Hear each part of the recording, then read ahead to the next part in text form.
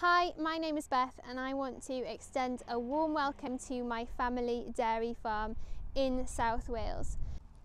As a grass-based dairy herd, the grass and the soil underneath it is incredibly important to us, and it's really important that we look after it very carefully and that we manage it really carefully. That means working with an agronomist to measure and monitor the soil underneath the grass. In order to do that, we regularly take little samples from each field and we send those off to be analysed, and it's really clever actually how much can be seen about the soil from just a really small sample. All of that data is also input into a spreadsheet that we submit to our dairy company that we provide milk for, because they also are carefully monitoring the way in which we use and maintain our soils as a means to keeping an eye on the carbon footprint of the industry. It's also easy to think of the soil as just being the bottom, but in many ways what we're actually doing is we are standing on the roof of a whole different world, which is so cool. So what we're going to do is we're going to dig up a little patch of the earth and have a look at what we can find in our soil. Around 65% of farmland in the UK is best suited to growing grass rather than other crops, so if we didn't graze livestock on it, it would not produce food. Well-managed pastures are also a good carbon sink, storing carbon in the soil, and sequestration can be enhanced through grazing animals.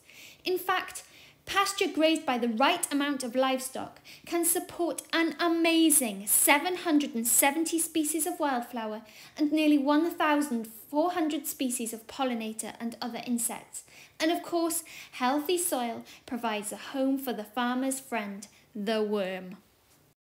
You can tell just from the differences in these that a worm is not just a worm. In fact, there are 27 different species of worm in the UK.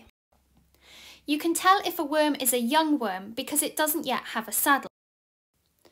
Worms are really industrious. They can bury down 1 metre to 1.5 metres when they're making their burrows, and they can also push 10 times their own weight. Worms eat up loads of organic matter, like leaves and plants. In fact, they eat up to 1/3 of their own body weight every day, so that's the equivalent of around 50 pizzas for an adult human being. What they digest passes through them as a worm cast.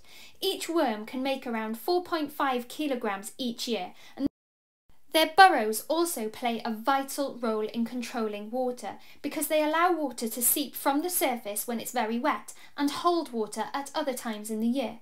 That's why it's really important that we don't compact soils too hard for a worm to burrow.